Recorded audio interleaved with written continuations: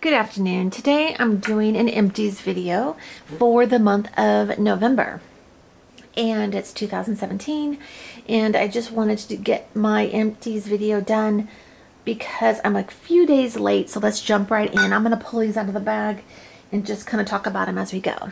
Okay, the first one is Cider Lane by Bath and Body Works. Here is how the inside looks when it is all said and done. Now that is some creative last minute burning there when the wicks got crazy. Let me read real quickly the different scent notes that they put in this. Cider Lane, warm caramel, Granny Smith apple, dark brown sugar, and ground clove. These are normally $22.50, or at least the time when I bought this it was. I got a good sale on it. I love the caramel and the apple. I like the picture. My husband and I enjoyed it. You see a little bit of residue down the side. I had some battling with keeping it lit at the end. I didn't want to cotton ball it. I feel like I waste a lot of wax and product, and I get even less value if you're having to cotton ball things all the time, compared with maybe letting the wicks remain longer. When you do that though, then you get some blackening. So I just find that for me, the more and more I burn these, they should be getting easier and easier, but there's just a high rate of babysitting going on of the candle. Too much to keep up with for the price for a candle that burns hot and fast. That's just my opinion. Please don't take offense if you're a Bath and Body Works lover. I loved the scent. We enjoyed it. Toward the end, it got a little bit burnt smelling, which kind of like a darker burnt brown sugar, but it wasn't awful. It wasn't bad. Okay. The next one is Apple Pumpkin by Village Candle. This is a really beautiful candle when it was lit. And I did do a review on this. Kind of also burnt kind of interesting toward the end. A 2-wick candle. I tend to want to put lumilids on all my large jars. I never do with a 2-wick candle though, because I just feel like that's going to make it get even more hot and possibly dangerous. So I would not recommend it. This one was okay. This did not knock me out. Right now, when I smell what's left of that wax, it's just a slight fragrance that's left. I smell a little more apple than pumpkin. I keep picking it up here. Kind of simple, nothing too great, nothing bad. A beautiful label, and I love the glow factor of how it burns through. I don't know if you can see it. My other camera might be hindering what we're able to see here, but the leaves are pretty. The label's got a little bit of a clearness to it, like a translucence, a transparency a little bit through it, so it's nice. So that's that. Let's see, what else do I have? Oh, I've got another. Here's okay, before I do this one, let's do this one back here. I just did a review on this candle, Brookside Candle, Fall Favorites. I'm including it in the empties because it's literally about done. I don't think it'll make it through the day, so this is included in the empties. That's also kind of why I put off my video, besides me being busy.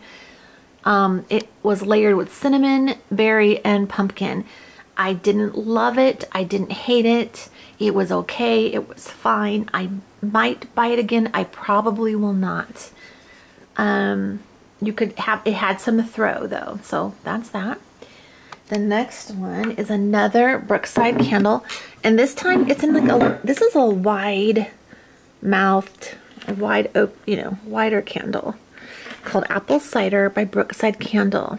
14 ounces. Oh, and this was a layered one too. Apple, clove, and cinnamon. I kind of feel like these smells blend a little better than like if you were to throw berry and pumpkin in with a cinnamon. But apple and clove and cinnamon, it was okay. I didn't love it. It didn't knock me out. It was nothing too crazy in terms of, making me want to repurchase that. A little bit ho-hum. I did like the label there a little bit. You see like some apple cider. Can you see that? A little bit apple cider, cinnamon stick with some greenery. It's nice. The label's a little bit rippled here. Oh, and the price was only $5.99, and that's a fair amount of wax. So, in some thick glass, so that's kind of nice. I actually feel a little safer if the glass is real thick. Like it's not going to crack real easy, like some of the old wood wick candles that always made me so nervous and would crack fairly often. Okay. That sounded like a little dig at wood wick. I didn't mean that. I just, as a point of comparison there. Okay, another Bath and Body Works. This was a beautiful candle. Goodness, I love this candle. Sorry, my lighting's a little dark. The sky's getting dark outside. I love this kind of like a fall transitioning into winter day. I'm in the Midwest, USA. This one, I still love this one. Caramel Woods. Just as a quick repeat, I did a review on this too. Rich caramel, buttery toffee, autumn oak, tonka bean, and saffron. I really, really loved this candle. I'm glad that it worked because it's not just a rich sweet candle. It's like got the autumn oak, the tree, the sense about it, like almost like a woodsy, maybe that's the saffron too. Oh, you guys, I love this candle. Even right now, smelling it, oh, it makes me so happy. This is just a pretty candle. You can see the wax got kind of discolored and burnt. Again, with candles that burn hot and fast, I don't know that that totally surprises me. I know as far as the upside to that, there's a lot of people that love these candles. They get bored if a candle burns too long. They get like really bored with the fragrance and want to get done with it. I think I'm always like looking at the bottom line, like dollar, the economics of a thing. I don't know. It's probably a little bit too logical or something, way to think about it. But that is a nice candle. Loved the lid. That beautiful leaf. I would buy this again and again and again if I got it on as good of a sale as I did before. Okay, moving right along. 2 more Yankee candles here and then I'll do the wax. Sea Coral by Yankee Candle. My husband picked this out of my stash. This is a nice smelling, somewhat cologne type fragrance. It's in the fresh category right there. You see some sea coral. It looks like it's in the water. Those of you that have watched my videos, I wouldn't even have to say my husband picked out. I could just show this little the bottom of it. See how the wick is still centered at the end, but we've got like the drippings, the wax dripping. So he trims the wick very faithfully, but trims it right into the wax. So no big deal. I do not complain. No one can tell.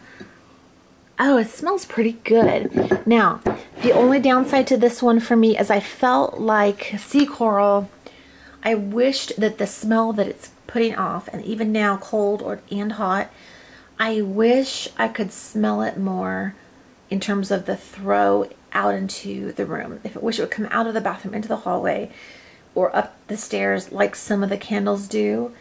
I have to be honest, this one did not quite do that, but the couple times when it would throw a little bit, it was very much enjoyed by us. So, I love it because it's got the oceany theme. I like the lighter colored wax. It almost looks like it's discolored too, but that color was just the color of this candle. Kind of like a, not really a creamy off-white, but like a grayish off-white.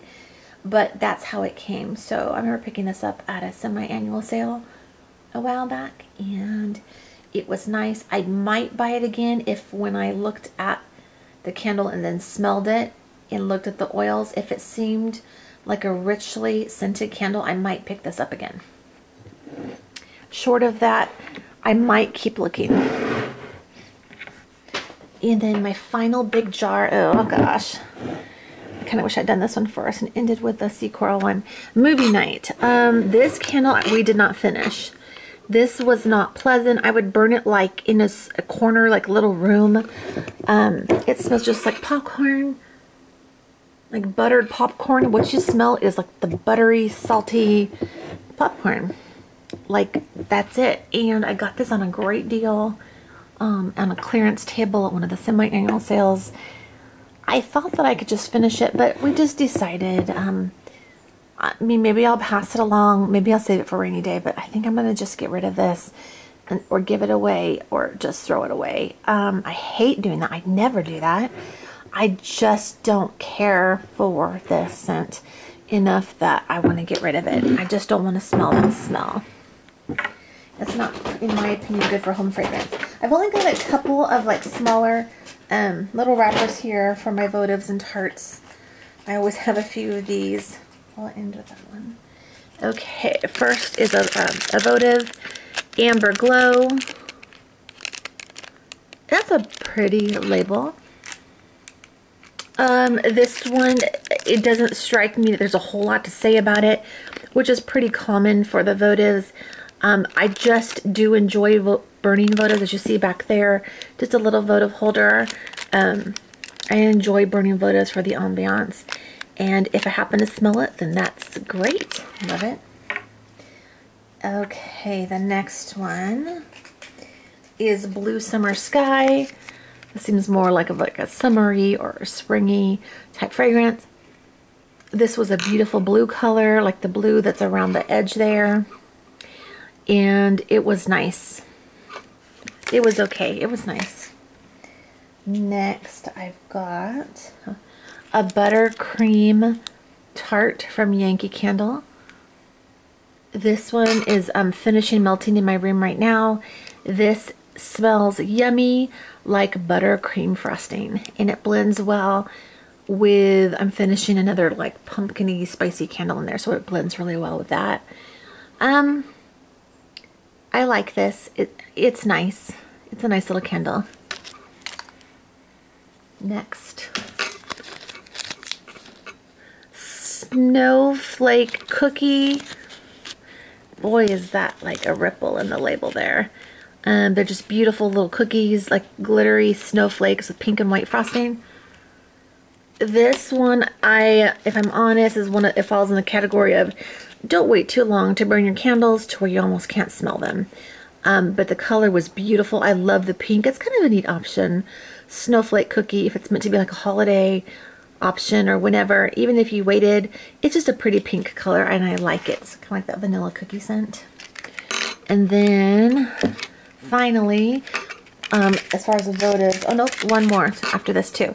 November Rain, one of my most favorite labels. Can't go wrong with it. So, my apologies for the lighting. If you could somehow make out or remember or know the blue that's around the edges of this label, it's a very rich navy, like a darker, rich, natural looking navy blue. That's the color of the candle for the most part too, and I love it. The fragrance is very, very, very nice. Love this candle. As often as I could find these on sale or anything, for the dollar and tart votive and a tart sale, or semi-annual, or large jar on sale, I would probably get this candle for a long time to come. I just love it. I love that label too. I know it's an old label. And finally, ended with this one on purpose. Oh goodness gracious. Look how, can you see how red, look at this, how red the wrapper is. Look on that side. It's more red in person than it's showing on the video. This is pomegranate cider. I think partly the dye bled into that wrapper. It's almost hard to see it, but if you know what pomegranate cider, the old label, looks like, it's nice.